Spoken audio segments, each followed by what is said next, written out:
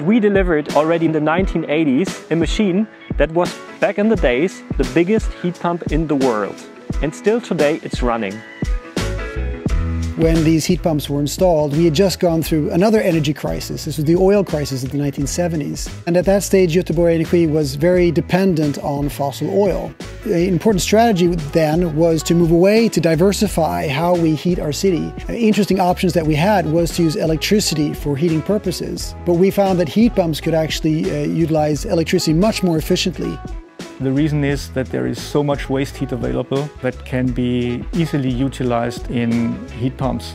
We are located near Gryab, the wastewater treatment plant here in Gothenburg, and we're using their sewage water as a heat source.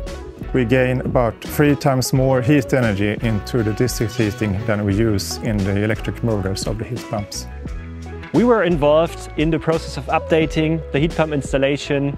We found together with our plant construction partner Strabag and the customer the right solution that looked way different in the end as when we started in the beginning. We found out that it's better for us to have one heating pump instead of many smaller heating pumps.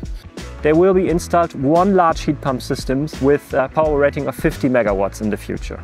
We will get a higher flexibility in terms of the temperature of the wastewater that we receive to the plant, and also what temperatures we can put to the district heating network.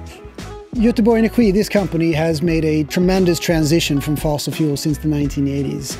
Now we're down to a dependency of about 1 to 10% on an annual basis. We think that there will be a significantly increasing share of heat pumps in the heating market. We want the machines to run for at least 30-40 years. With a good maintenance and service, such a plant has a really excellent life expectation.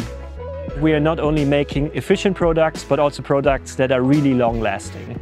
And knowing now that the next generation of technology that will be installed here is also coming from Atlas Copco gives me even a better feeling.